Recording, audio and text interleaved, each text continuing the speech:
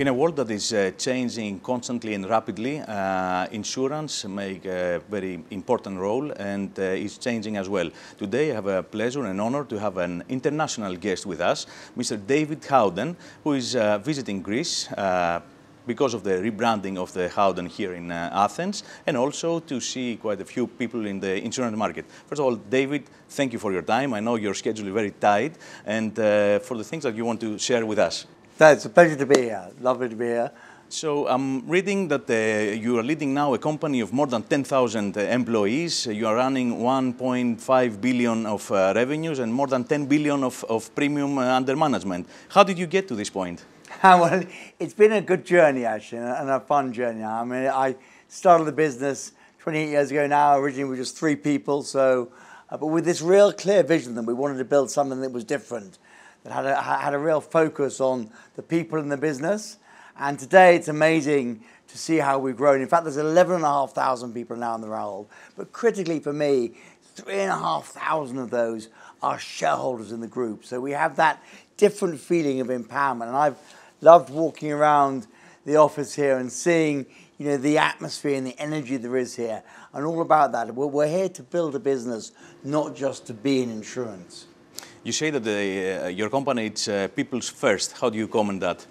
Yeah, so I think people first means, I always say to clients, you are not my priority. My priority is my people. Why? Because if we look after our people, I know they'll look after the clients, and then the money will look after itself. So we have a group that really is about empowerment. There's a great sign up here Dimitri's got about, why would we employ really intelligent people and then tell them what to do? That's nuts, isn't it? So we believe that if you actually think that people can make a difference, they feel it's theirs, maybe they own a share, and they feel able to achieve, they will do much better for the clients. And I think that's one of the things. We're a really good listening business. We've grown, during COVID, the business has more than doubled in size. There were 6,000 of us, now there's nearly 12,000 of us. Our revenues are over actually £1.5 billion now. And we've achieved that phenomenal growth. Why? Because we've been able to attract really talented people with real ambition and drive, who can really focus on clients, want to join us. And that's, I think, what our customers experience, and that's why we're growing so fast. So here in Greece, you did one of the largest, if not the largest, M&A. And what do you see from the Greek market? Okay, so I think, first and foremost, what I love about Matrix, which of course is now rebranding, I'm very proud, to Howden, is it is really absolutely got our DNA. It's a business that Dimitri has built up from the ground because he's had a real focus on client needs. And I think we're in very challenging times at the moment. If I'm talking to my clients around the world, they've got a lot of issues on. We've just come out of the challenges of COVID and what that's had for all sorts of areas around supply chain and around, in essence, a lack of being able to get people together and around, of course, now increasing inflation because of the money that's been spent. So we had all that going on. Now we've got the absolute atrocities happening in Ukraine, and beyond the terrible effects for the people themselves, there is, of course, the global effects of what that means. Again, more pressure on inflation, more pressure on supply chains, interest rates going up. So I think, when you combine that with also a world that's still got to face the huge challenges of climate change, how are we going to make sure we do actually maintain 1.5? We're probably not even going to make that. We're probably now already going to target below 2.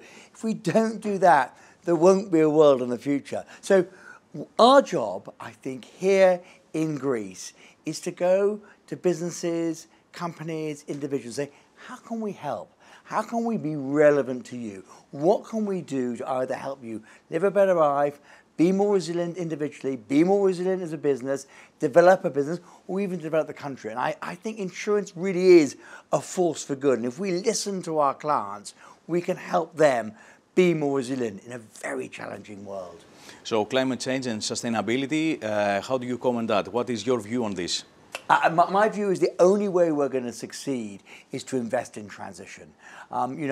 Ultimately, We've got to invest in the technology that takes us away from carbon. And the only way to do that is to support that investment. We can't be naysayers and say, shut this off or shut that off. The people that need to make the change are those that, in a way, are the ones that are polluting the most today. And our role as insurance broker is to support that transition. Our role as an insurance company is to provide the risk transfer to allow people to do that. We've already done that in big ways.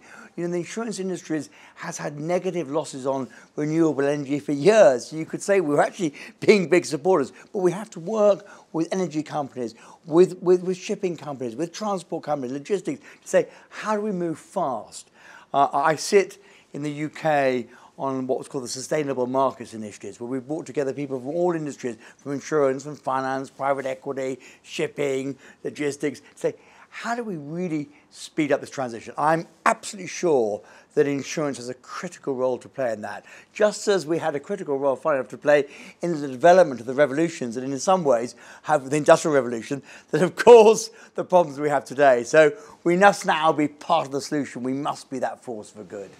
So you said before, we have some challenging times in our days, like the pandemic, the energy crisis that we have now. What do you think about the future of insurance? Is this challenging? Are you having a positive thoughts, or what do you think in the future will happen? Well, I think that insurance needs to make sure it's relevant. And that's about, doing one thing very clear, and that's listening to our clients' need. Originally the risks and exposures that clients had might have been property risks, they might have been shipping risks.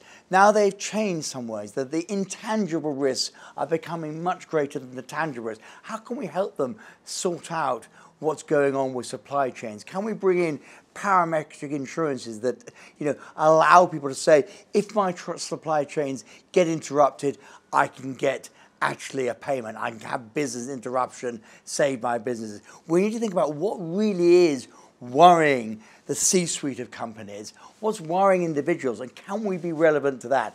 If we just keep on selling the products of the old, rather than listening with our two ears and actually coming up with solutions, then we won't be relevant. If we listen and we adapt and we change, then absolutely we'll provide the experience that our clients want to help them in the next 5, 10 years, as you say, what are no doubt going to be quite challenging times. You are an expert on M&As, you've done a lot, you've grown a lot. Is there a stop on that, or are you going to continue? No. For me, we've only just started, and I think there's a huge opportunity out there for us as a business. And I always say that, life is always, I use the term about the poem, the road to Ithaca. It's all about the journey. There isn't an ending. So you started in insurance how many years ago?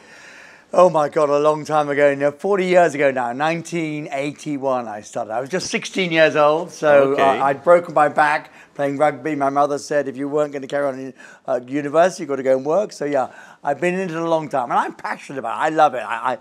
It's a wonderful industry, and I think, as I said earlier, I think it's an industry that can be really supportive. Now, I believe after all these years, many things change in the market.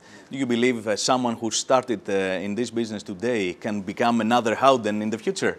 Yeah, I think there's huge opportunity. I mean, I've just even this morning been meeting, my colleagues here, and Dimitri's been talking about young people who've come in junior positions, now got training, gone on to be brokers. I think it's absolutely an industry where we need to attract a really diverse, different group of people. We need the young people come here. We need diversity of thought to come into the industry. Your point you just made, how do we remain relevant? There's no way we're going to remain relevant unless we can attract in, younger people who want to really develop. And I think those people will find huge opportunity in insurance. Because if you think about it, it's an industry where we don't deal with ourselves, we deal with other people. So we deal with individuals, we deal with people in banking, people in construction, people in shipping, people in logistics. So there's all sorts of industries, and therefore you can take your expertise. We've got people who are lawyers, accountants, engineers, all different types working in the group, and we desperately need that absolute diversity of thought and people to help us be relevant for our clients. Right, before we close, you have a positive message to give to our people? Absolutely. I think from my side, I'd say, look, we are, as Howden now, #1 in the Greek market. And that's an amazing achievement. But what's really, really important is that, okay, how can we now really use that position to actually grow our business by actually being relevant to our clients in the future? And critically, as you've made, attract more and more people to come and join us on the journey. It's exciting times ahead. Right, David, thank you very much. And before we close, you allow me to give you a little gift. Yeah, absolutely. To remember us, which is this little cup. I survived the interview. Thank you very much indeed. I enjoyed the interview. Thank you. Thank you. Thank you, David.